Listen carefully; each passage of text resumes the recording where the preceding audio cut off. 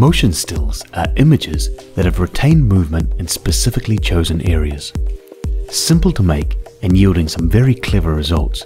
Let's take a look at how you craft motion stills. Open PhotoDirector and select the Create tab. From this tab you can create photo slideshows, animated GIFs, and motion stills. There are two ways to create motion stills. The first method is to simply select a series of photos from your library or drag photos directly into the interface. The second method is to drag and drop a video into PhotoDirector and capture a series of images from the clip. Regardless of whether you're using photos or capturing stills from a video, it's essential that your media was shot from a stationary camera. You'll also want to select content where the section of the image you want to animate is positionally static within the frame. Flowing rivers, waterfalls, cars moving along a road, etc. are often good choices as they feature movement within defined, unmoving boundaries. For this tutorial, we'll use video footage. Drag and drop a video into the interface. From the following prompt, select Create Motion Still. There are two ways to capture the images needed. You can scrub the timeline and click on the camera shape button to capture images manually, or you can simply click on the Auto Capture button and select the number of frames you would like to capture. To keep things simple, let's use the Auto feature, then click on Go to Library and save your new images to a folder of your choice.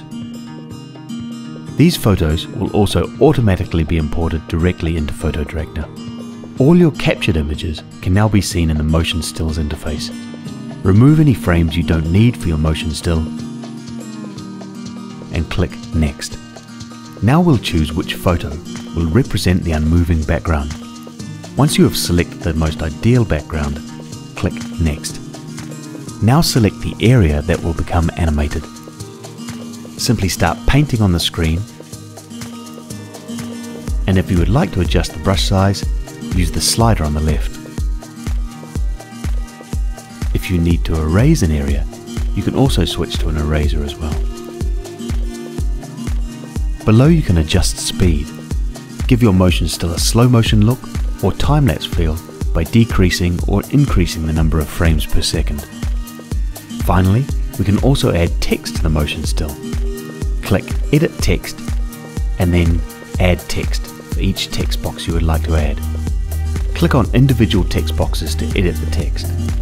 The text color, font and more can also be edited from the display on the left. Once you're finished, click the back button in the top left.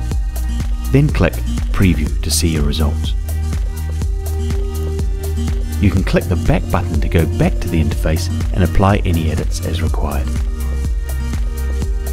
When you're satisfied with your results, click Save To and save your motion still as a GIF file.